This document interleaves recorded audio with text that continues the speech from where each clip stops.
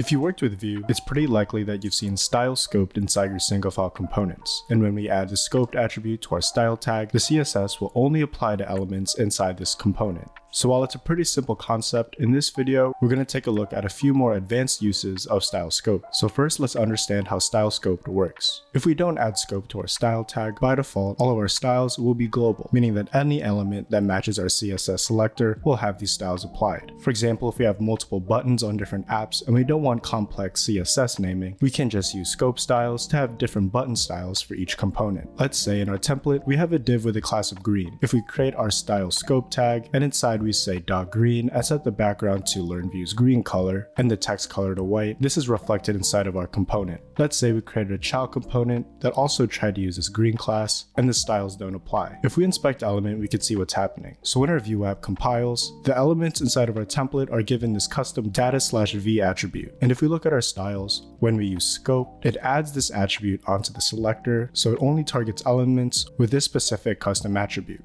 Any of the elements inside parent can access our green class, and this includes the child component in our template. So if we go to app.vue and add the green class to our child component, it gets added onto our child component's root node. But let's say that we did want to target our child component, and we can do this with the deep selector. We can just add a second selector and say :deep, and all of this component's children will have access to this class. Let's take a look at styling a slot. So let's create a slot inside of our child component and then pass in some content from our parent. If we go back to our child component and try to style this blue class, we'll see that it doesn't change. It's because by default, scope styles do not affect contents inside of slot. So if we want to target the slot content, we can use the :slotted pseudoclass and just say :slotted and then our selector, so .blue, and then let's change the text color to blue. Like I said at the beginning of the video, if we don't use scope styles, we'll be creating global styles. But let's say your component wants both local and global styles. Simple, you can just create two different style tags, one with scoped and one without. Or if you only have one or two styles that you want to apply globally,